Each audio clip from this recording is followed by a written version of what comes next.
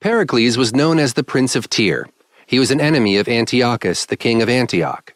He was in so much danger from Antiochus that his counselor, Lord Helicanus, advised him to travel the world. So Pericles took his advice, even though his father had just died, and made him king. Instead of taking the throne, Pericles appointed Helicanus regent and left the kingdom. Shortly after Pericles left, Lord Thalyard arrived in his kingdom from Antioch on a mission to kill Pericles from Antiochus himself. When Helicanus heard of this, he sent a message to Tarsus to inform his king. Pericles did not receive the message, and he decided to set sail from Tarsus once again. But he was unfortunately shipwrecked by a storm, and he was the only survivor. He washed up on the shores of Pentapolis, which was ruled by King Simonides, and he was rescued by some fishermen. They clothed him and offered to feed him at their homes, and told him that he should be merry, because it was a time of celebration in Pentapolis. There was going to be a tournament the following day, where knights and princes would compete for the hand of King Simonides' daughter. Pericles was saddened that he had lost all of his riches and could not compete in the tournament.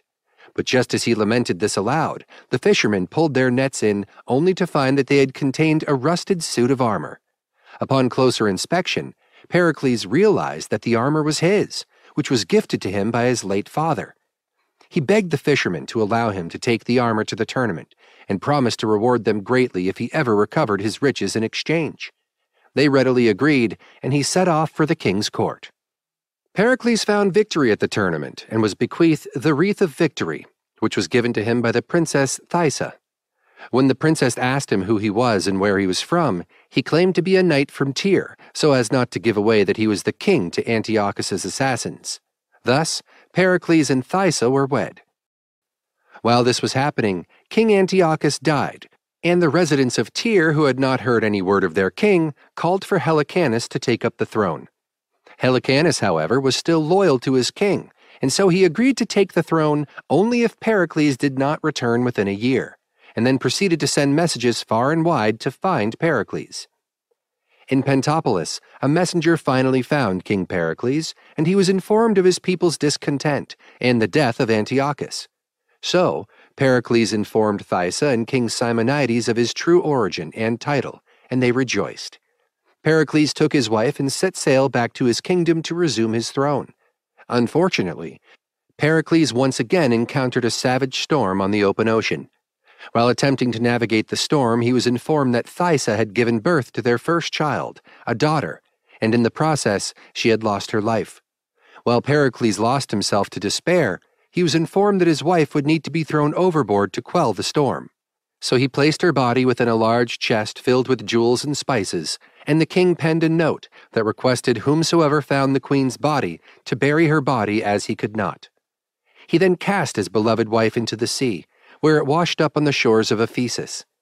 The chest was found by a Lord Cerimon, who immediately attempted to revive Thaisa when he beheld her beauty.